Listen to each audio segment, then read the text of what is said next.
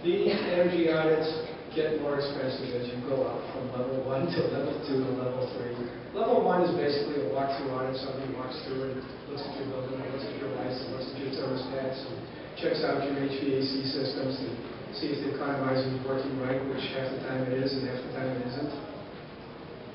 That's a level 1 audit. And you get maybe a 2-page report, might be 3 if you're lucky, or you have a big complicated building.